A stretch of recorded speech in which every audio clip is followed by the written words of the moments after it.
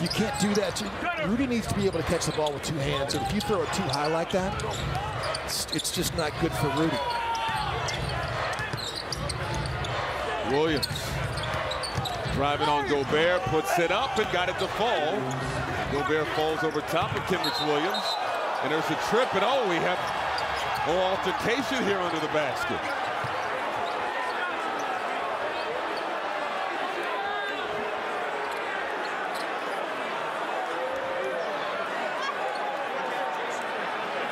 Kenrich Williams and Rudy Gobert getting caught up under the hoop. Looked like Gobert tripped Williams as he was getting up off the floor.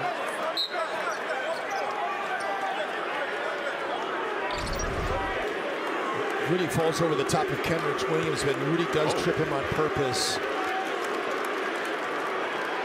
Rudy was in a bad way right there on his one arm. I don't know if I would get up like that if I had a guy coming in. Oh, yeah. You never fight going up, Jim. No, not a good idea. He evidently hasn't been MMA trained at all, because that's not how I would get up if I was getting ready to protect myself. Now the question is, how harsh of a penalty could we see for an intentional trip in that situation? Good question.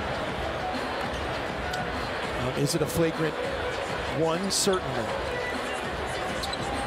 Is it a flagrant two? Because Williams did fall awkwardly. Had to break his fall. Take another look at it. Curious what Gobert took exception to.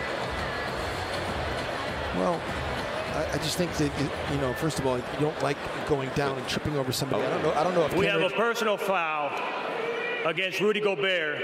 We're going to see if it meets the criteria for a flagrant foul.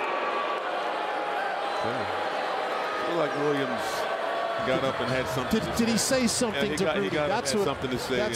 That's what I'm wondering. And so this isn't like a court of law where Rudy gets to plead his case to the referees. And if the referees didn't hear what Kenrich Williams said to him, then it doesn't really matter. He's not going to be adjudicated.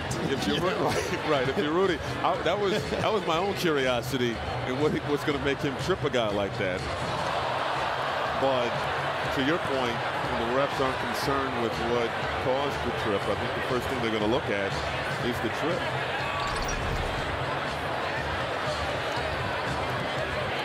Williams goes down. Rudy goes down.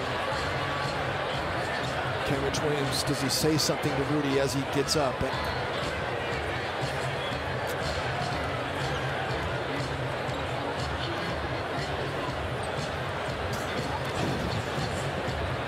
It's just kind of a funny exchange. Right. It is and it isn't, you know? It is and it isn't. Thank goodness. And the officials look like they have made their decision. Jason Gobert will be on the microphone momentarily.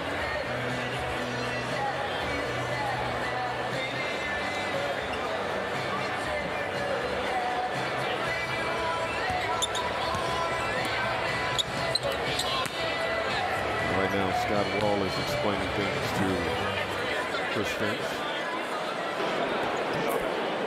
After review, Rudy Gobert will be assessed a flagrant 2. He will be ejected. We're going to have a technical foul on Williams. We're going to shoot 1. Minnesota will shoot 1 for the technical. And then OKC will then shoot 2 free throws and inbound the ball free throw line in the front court with a 24 on the shot clock.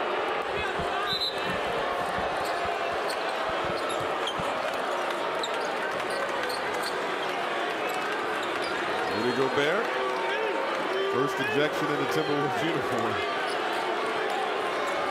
Intentional trip, can't do that. Not much argument with the officials, he knows.